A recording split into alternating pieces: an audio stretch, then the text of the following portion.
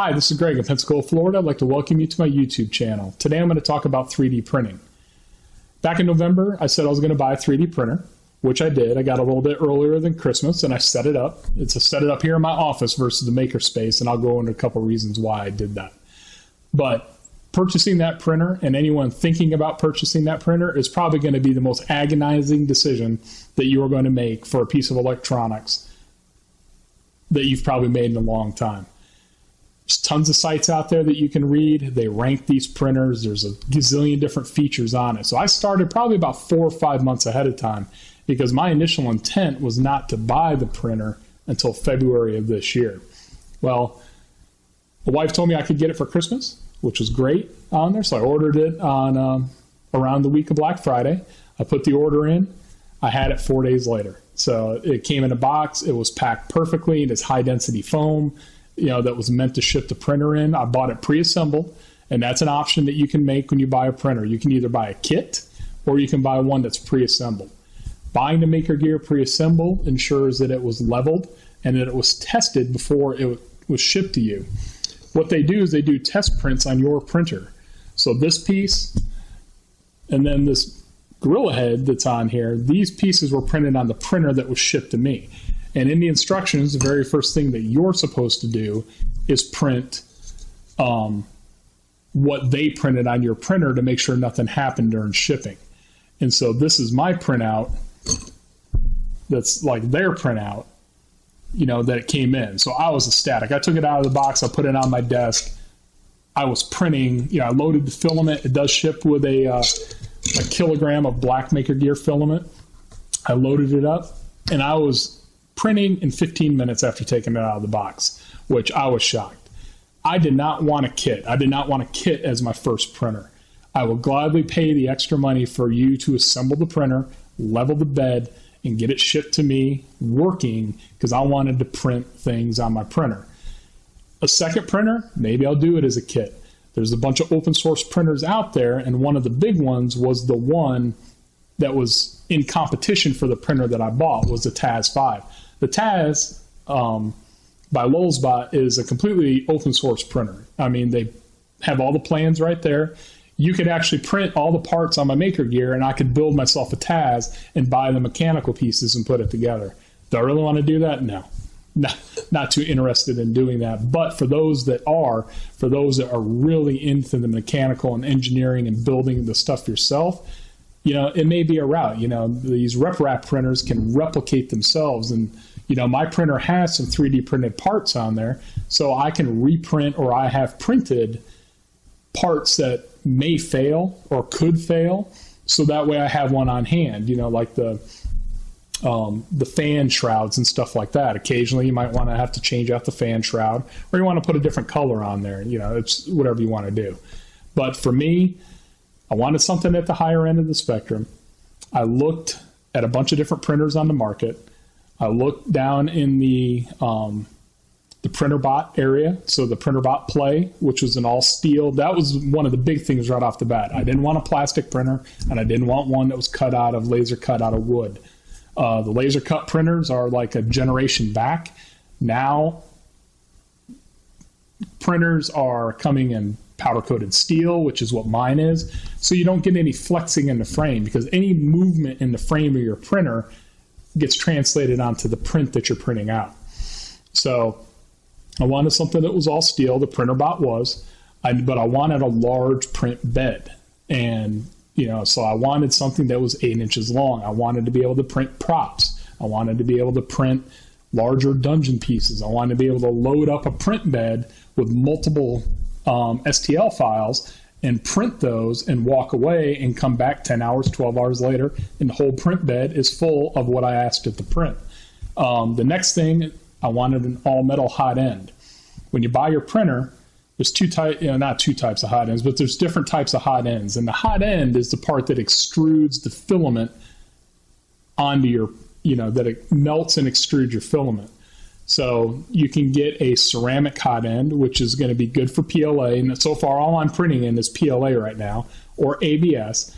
But if you get an all metal hot end, which there are tons of manufacturers, but Makergear has a new V4 metal hot end. you can print nylon, you can print flex, you can print PETG. And PETG is the material that I eventually want to move into. It has the strength of ABS, which is what your Legos are made out of, but it doesn't have the noxious fumes. Your water bottles that you get are made out of PETG. So just something I want to move into, and I have the options to print anything else on the market right now. Carbon fiber. There's all kinds of exotic filaments out there. Am I going to jump right on those and mess with them? No, because every time you change a filament type like that, you need to kind of reconfigure your printer and its settings and stuff. And right now, I'm loading files up, hitting play, and bringing it and watching it come out on my printer. So I got the Makergear. I set it up. I've been through 3 spools, which is 1 kilogram or 2.2 pounds per spool of filament so far, and I haven't had an issue. My bed right now is probably right at the point where it needs maybe just a tweak on the bed leveling on there, you know, but after time, you do have to level the bed on your printers unless you buy one that auto levels. The nice thing is Makergear just sent out a whole bunch of auto leveling kits to their more seasoned testers in the forum. And so they've all installed the kits and they're getting fantastic results with it right now. So auto leveling is coming to the M2. Auto leveling is also coming to the, I think they're going to call it the TAS 6. So on your larger bed printers, auto leveling is coming in. And if you watch the channel, it's a 3D printing nerd.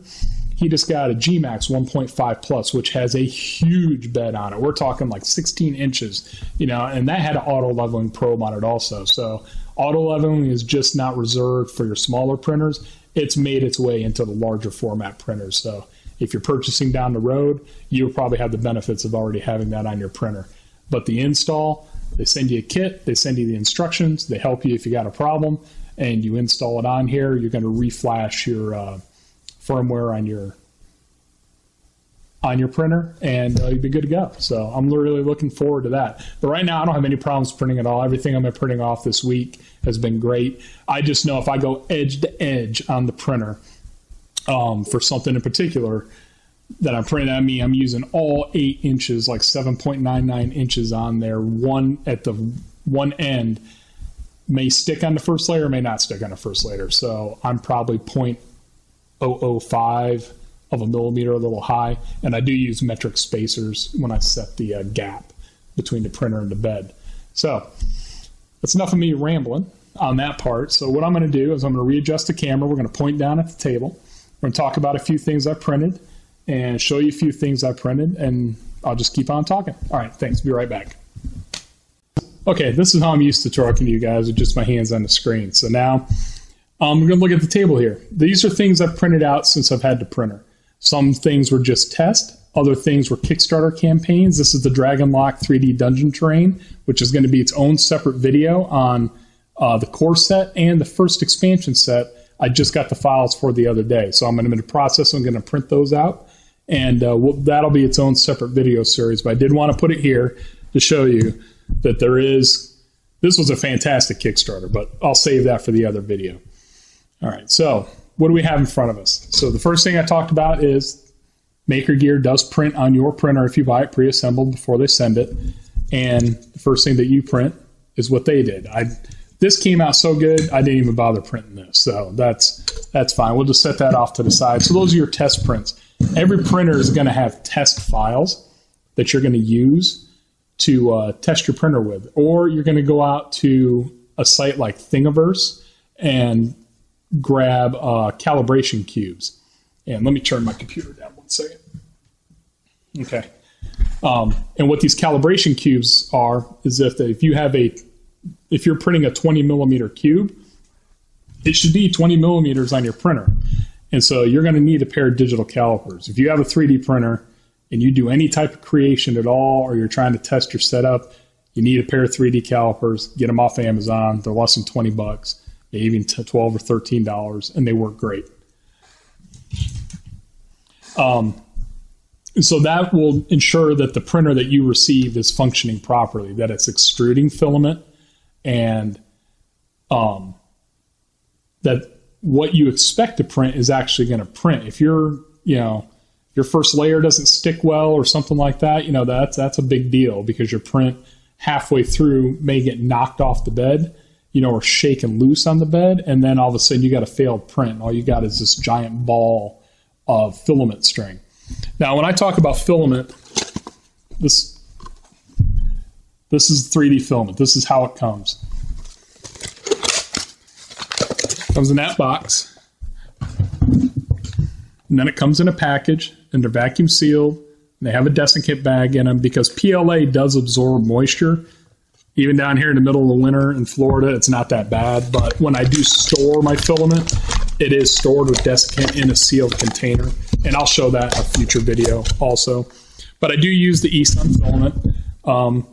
Outside of the initial spool, the Makergear filament, it's all I've run through it. I haven't had a problem.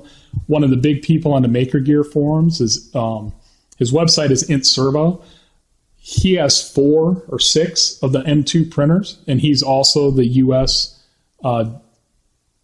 Like person that receives this, because that's a Chinese filament that's made. And so far I haven't had any problems. About $20 on there, so you can't beat it. I print a ton of stuff. And when you go to print, you know, the program that you use, it's called the slicer, can give you, I use Simplify 3D, can give you an estimated cost of what your print is going to cost in filament. So it's pretty neat. So I have a bunch of different colors. I have blue, I have red, I have silver, black, green, and I have PLA, and then I have PLA Plus. PLA Plus is their new product. So this is the first time I'm using the silver and the PLA Plus. This is the regular silver on there, so it's pretty good. Now you're going to say, well, I didn't even print it in gray. I don't know why, but you cannot find gray anywhere. It's like, I think everybody in the Dragon Lock Kickstarter bought it all, but you couldn't find it on Amazon. He didn't have it on his website. It may have come back in stock some now. Not sure. But let's take a look at a few things. This right here, this 3D printing nerd just printed this off on his channel. And this is a stress test file. So this is off Thingiverse. And what Thingiverse is a repository for 3D models. Some are printable. Well, a majority of them are printable is why they're put there. Some are for laser cutters and stuff like that. But so he made this dice tower, and he made this like a stress test. You print this with no support material, and when it gets done, it should have a functioning door, which it does. That's the big thing with the model, because on the larger one that I printed, the door doesn't work, but he redesigned this door. But I didn't print this door separate.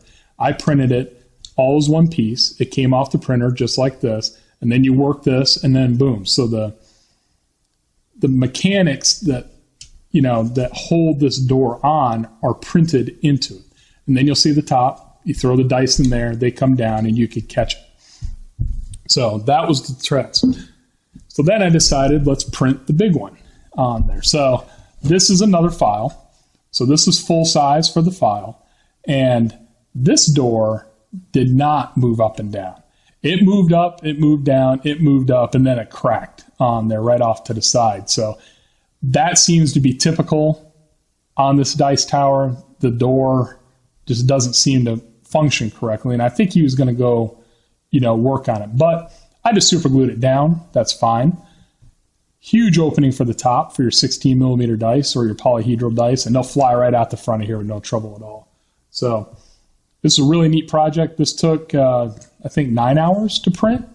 And, you know, this is using the blue filament from eSun. So I was really happy how this came out. And if you watch my last video, I told you I'm in the engineering graphics design program. So for me, if I was going to modify this dice tower, I would have the landing longer. I would have the landing out about that far. Then it really wouldn't matter whether you have a fold up or fold down gate, because you're going to have plenty of room for your dice to travel and roll as they tumble out of here. But this thing, it's pretty neat. It worked really good on there, so I'm glad I printed that. The Millennium Falcon. This was great. You know, this was before the movie came out. This is one of the first things I printed. And what's crazy is this thing prints. Let me see if I can get it to stand. It prints just like that, straight up and down. Well, let me move this over. So you're sitting there, especially when you got a new printer, you're like, is this thing going to tip over, get knocked over and stuff? And that's why you want to print your calibration cubes at the beginning, you know, to test that your printer is aligned properly, because this, if it's not, the print head could hit it and knock it over. And like I said, it's only, and this, there's no support. This is printed with no support material at all that goes to the bed to keep it up on there or anything like that. It's just printed as one piece. It took like 13, 14 hours to print. I probably have the infill set way too high than I need to.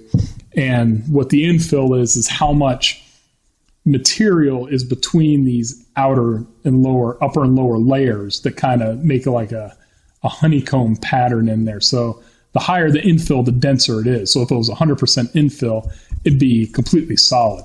This is probably 40%. You cannot even flex it, you know, so it's probably overkill for it, but it's not going to get hurt or anything like that. This I talked about a little bit in the other video. This, I think it's from Sweden. A guy from Sweden uploaded this, and this was on his college campus. It was just a monument in his campus, so he used 123D Catch, which is a free program that you can download on Android or iPhone, and he walked around it, and you just snap pictures in this circle, and then it created a STL file, which is the file type that we print on the printer with, and printed this off. And I thought it came out really, really good. I mean, I'm sitting a ways from the camera, but if you can see that, you know, there's actually the little face outlines on there. So this is great. You see something in the real world and you got a program like that, you walk around it, you snap it, bang, it's in your D&D game, it's in your war game on your war game table.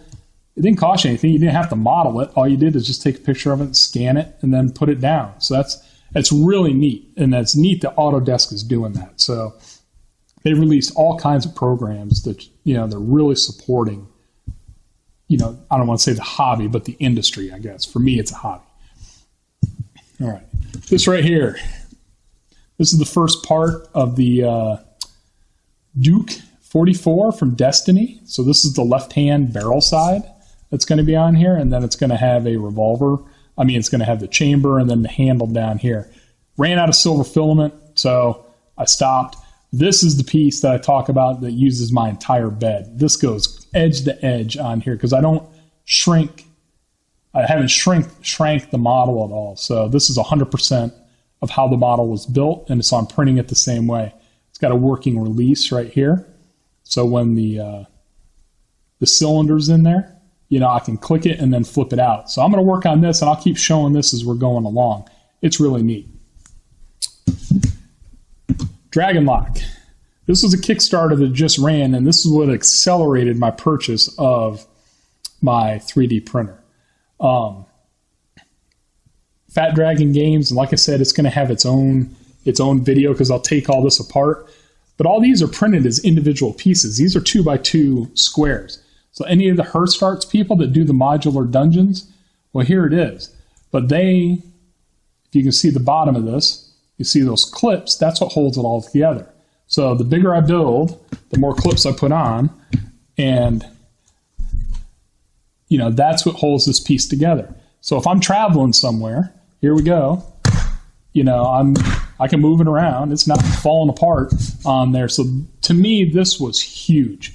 The reason being, you know, and I know people are going to be like, oh my God, you know, I'm only going to do Hearthstarts. I love my Hearthstart stuff, but traveling with that is a nightmare. And if I'm going to a con, having a mix and match of the Hearthstarts just helps with the speed up of the setup. Or if I'm going over to somebody's house, you know, and especially at a con, because you never know who's playing, you know. For those of you that are on the channel that do the Hearthstart stuff or have watched any of those videos, there's a lot of work. It's as much art, you know, almost as it is, you know, hobby, because you put a lot of work into getting that stuff. And you don't want somebody slinging some huge, or somebody walking up with metal dice or something like that, and slinging it into your project or slinging dice into your terrain. I mean, that's a problem. You know, this stuff is not going to break, period. I can't flex it. I can't turn it. I can throw this right into a bag and I'm good to go. I'm going to paint it up. I'm going to airbrush this stuff. That way it all matches on there. Now I did it in black first because that's the filament that came with my printer. And so far I switched over to the silver, and I think I'm going to keep with the silver. I just got 2 more kilograms of silver so I can print more pieces and print the expansion pack. So this will be its own video. We'll take these apart. We'll look at the locks. We'll look at all the individual pieces that comes with this and things like that. I'm a War Machine player. You guys know that if you've been on the channel. So just playing around. This is where the whole creativity part comes in. I wanted to make a rec marker or proxy base. So, I went out to Tinkercad, and Tinkercad is an online CAD program. It's free, doesn't cost you anything.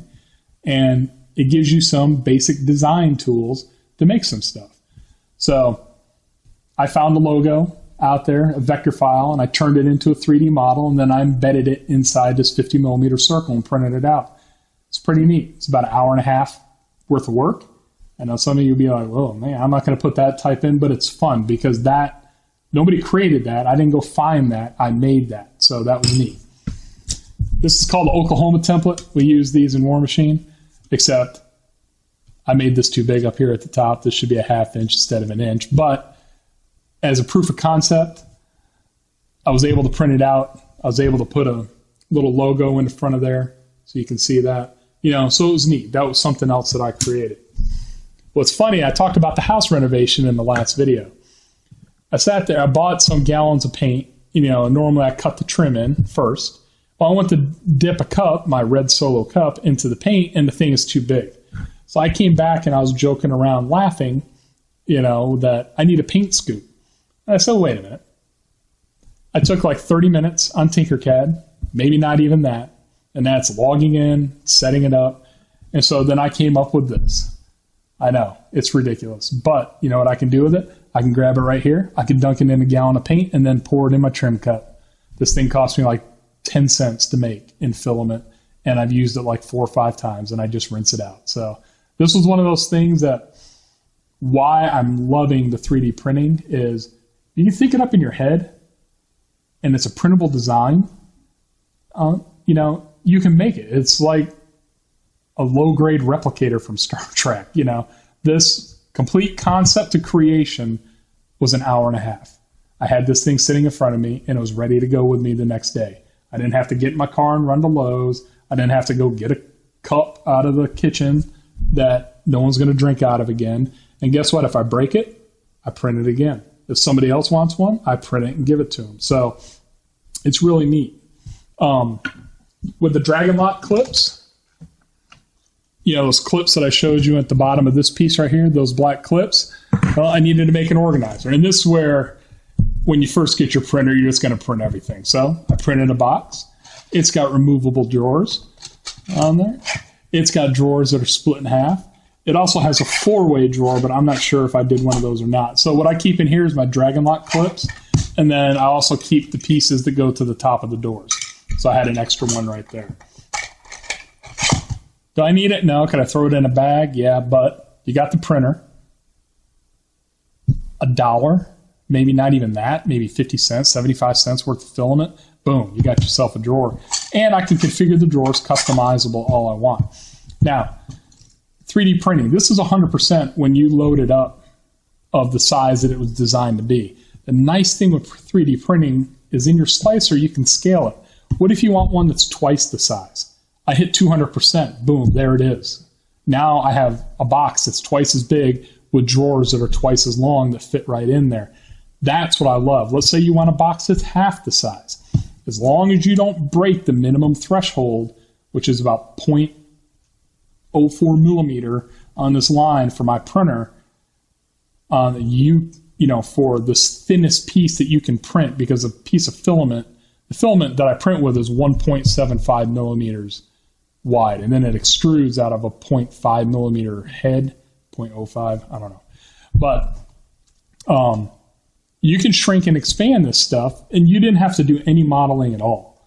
So if you want something that's a certain size, and it's not that size, that's where your digital calipers come in, because you can measure it and say, okay, I'm going to scale this by 125%. Simplify 3D has a box that locks the ratios, and you can scale this 125% and you get a box that's just a little bit bigger. You can do that with any STL file that you load. You can make it bigger, you can make it smaller. So if you don't have an 8-inch print bed and you want to print something like this, but maybe you just want a test piece, well, just scale it down 50% and print it all out. Just make sure every piece that you print is 50%. And guess what? It's going to snap together and go together pretty much exactly the same as it would if it was 100%. You get a guy with that G-Max printer that's got a huge print bed on it. He can go 200% and basically make this thing almost like a rifle with a handgun grip on it, you know. So you're not, what's nice with the models is that they scale. An example, you know, this right here, these little pieces that you can see down here, this is from printablescenery.com. This is a Stalingrad house. So I was working on some stuff for Flames of War. And so I took his files because his files are all meant for 28 millimeter. So I cut them in half. Well, Flames of War is 1/100th and maybe just a little bit bigger. And yeah, these are going to be too small. So that right there. So I adjusted the print, and this is the same print. I just adjust the scale a little bit to like 72% of the other one, or 67%. I forget what the exact percent. I have it written down on there, but then printed this out. So this is the correct scale. These I can mount on a piece of hardboard, cardboard, whatever I want, glue them together. And this is multiple levels high. This is 3 levels high with a roof on there. So then there's 6 pieces at the bottom. I bought a pack of this stuff because I was like, man, is every level going to be 6 pieces on there? But no, he cut them in half on the next building. So that's pretty good. But this gives you an idea of something that you can do, you know, with scaling. So you get a piece of 28 millimeter terrain that you like, and you got a 3D file for it. Well, you can cut that down to 15 millimeters probably pretty easily. What else do we got? For your RPG, this fountain right here. Well, basically it could be a fountain. This was something I just found on Thingiverse the other day. You know, so it prints as a base, and then these 3 pieces right down here, and then each one of the columns is separate, and then the top. So, and then it's got add-on pieces that you can put in there. So if you look, you see that circle down in the bottom. But when you print the fountain file that he has, it's smaller than what that circle is in the beginning. And there's no other STL file out there to do it. So you take your digital calipers, you measure how big that is, you measure that hole down at the bottom, and you see how big that is, and that's 50 millimeters. And so you take this model, right here, and then you blow it up into this. So it's got a 50 millimeter base on it now, but it all scaled together. And then you can drop it right down in there. Now, guess what? That's how it should look. Or you've got, you can put this in here, and we can put our little ghoul that we've been using all the way along and stuff like that. You know, then he also printed another base. This base had a smaller hole in it, and he printed bench seats around it. So these seats come right off. So if you look, that's how it prints with the gap. And this right here is the brown eSun PLA Plus filament. And then these just snap right in. I can glue them in if I want. I can, you know, if I wanted to modify the design some and take it out. But then you also have the pieces that go in the middle. So this is where that small fountain can go. And then you can have the, you know, you see that your figure fits right in there with no trouble at all. You could also put like this out here, and then you could put a figure as the statue. So that's got a 25 millimeter hole on top, you know, that you can get a Reaper figure or something like that, put it right on there and mount it.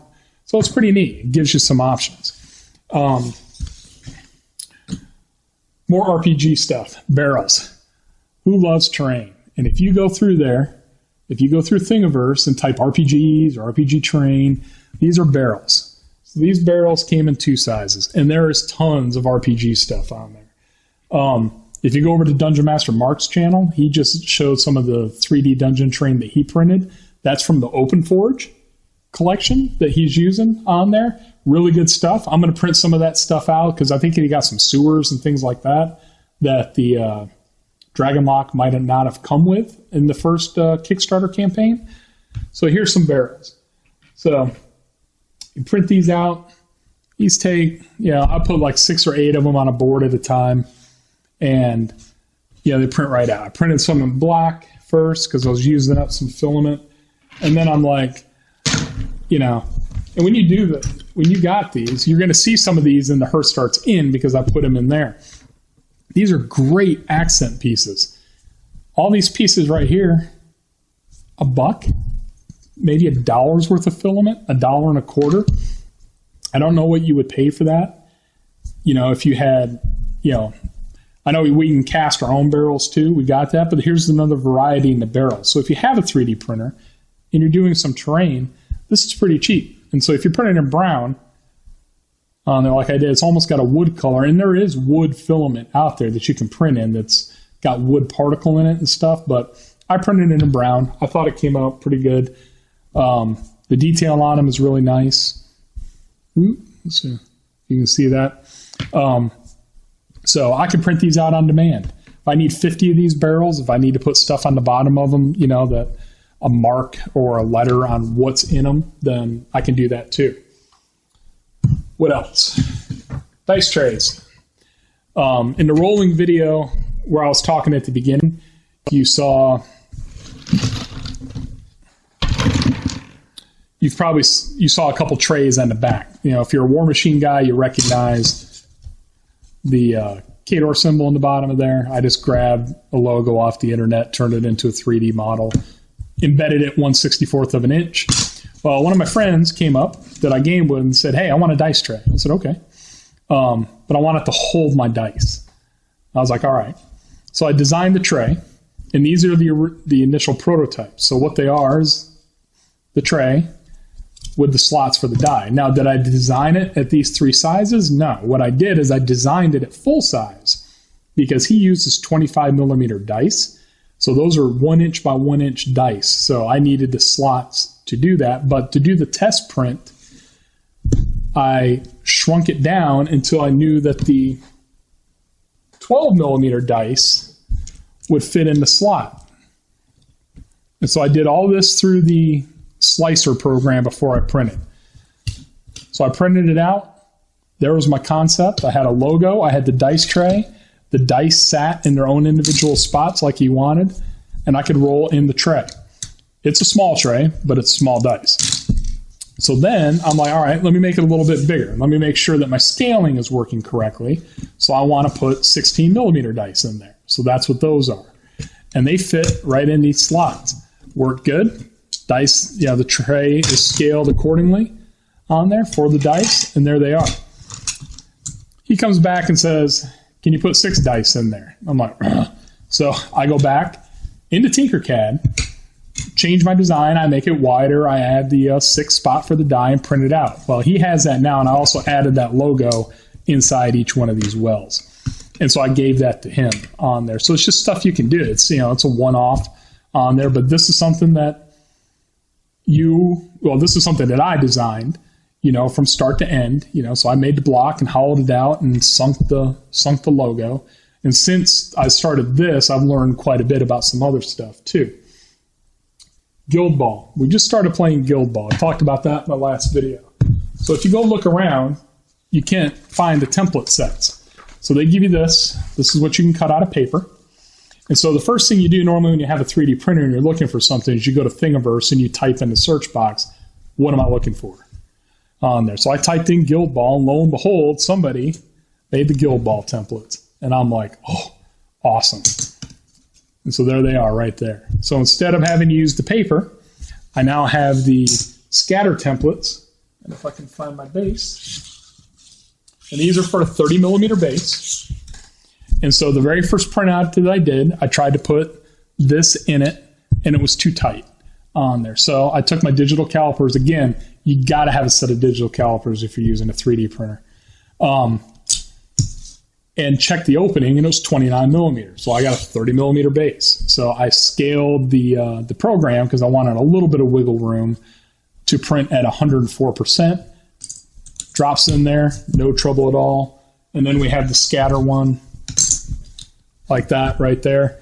I'm going to print them up in a whole bunch of different colors for the guys for this week. And we're going to have some fun with that. But that, 18 cents worth of filament. Done. Game service. They're not going to break or anything like that. They're going to be good to go. An objective. So in Guild Ball, there's a 50 millimeter objective that's on your side of the board. I'm playing the engineers. Somebody on Thingiverse had this. It's a 40K objective that he had, but it was on a 40 millimeter base size. So you go into your slicer program, say scale it equally till my x-axis was 50 millimeters, total to print. There it is. And what's nice is when it's up on that size also, where is my... I take the 16 millimeter dice because you keep track of points that you use during the game. That die happens to sit right there. So it's pretty neat. And I think that is about it for this video. And I know this video's gone long. I've rambled on. But I just wanted to show you some of the different stuff. Oh, this right here, this is a pie coaster. This is the Tower of Pi. My wife's a math teacher. So print her out something. And what happened was I had one of the numbers right here didn't stick. You know, it kind of broke off. So I just stopped the print early and reprinted it again, just repositioning the piece on the bed a little bit. And it printed. And it prints really tall too. So that's one of those. The tall version is too tall for the pencils. The short version is probably too short for the pencils. So about 75% if you go to print the Tower of Pi is probably about the right size. So I guess in closing, you know, everything that I've shown you so far, I got from Thingiverse with the exception of this. This, the Duke 44, they do have it on Thingiverse, but My Mini Factory, if you go there, if you're looking for this type of prop level stuff, go to My Mini Factory because those files are they are guaranteed to print. They've been set up to print, they've been sliced to print, you know, so for stuff like this, you know, this is on Thingiverse, but somebody just like chopped it in 3 parts instead of the 12 or 10 pieces that this really is, or however many it is. But the Millennium Falcon is on Thingiverse. The Dice Towers were on Thingiverse. The Dragon Lock terrain is not. That is paid. That was a Kickstarter. That's paid terrain. I don't even know if you can buy it yet to the public, but they are way ahead of schedule on delivering. I mean, he's 2 months, almost 3 months ahead of schedule on delivering the files for the different sets. So this here's paid, and that's a market that if you like design, another thing you're looking at is you don't need to sell the product. All you need to do is sell the file. And, you know, that's how a piece comes out right there as I twisted on it. But those are the clips that hold it together. And then I can just pop it right back down on here and keep on going. So, you know, you create the file and sell the file. That's what the Winterdale Kickstarter campaign was too. These are some beautiful houses that the guy did.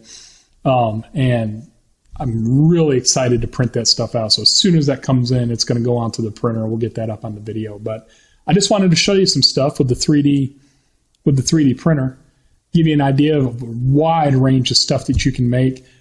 Go to Thingiverse, just hit explore things at the top, and it just kind of does it in chronological. Or if you're interested in a game system, if you type War Machine, it shows you stuff. If you type 40K, it shows you stuff. If you type RPG, it's there. If you type board games, it's there. You know, there's components and pieces and parts and webcam mounts and all kinds of stuff for your phones and things like that. So it really is a lot of fun. So if you made it all the way to the end of this video, I had a couple retakes at the beginning, so I'm not sure exactly how long it is, but I know it's at least 20 minutes. I thank you very much. A lot more of this stuff's going to come to the channel. Like I said, I'm going to do some dedicated projects. We'll print these and build these and paint these together and stuff like that. We'll add some of this stuff in with the Hearst Arts projects, you know, so you got some variety that you're going, because variety is great. We all want that, you know, in our dungeons and stuff, so we're not just going into the same square room every time. So between this and Hearst Arts, and I've never owned any Dwarven Forge, The stuff is beautiful. I have seen it on the table before. I've never owned any because I got the Herstarts, so I never bought any Dwarven Forge, you know, after I had the Herstarts, and I did not do the Kickstarter. But this right here, I'll be printing all kinds of this stuff out. So I appreciate you guys hanging in there. If you liked the video, please subscribe, and we'll see you in the next video. Thanks.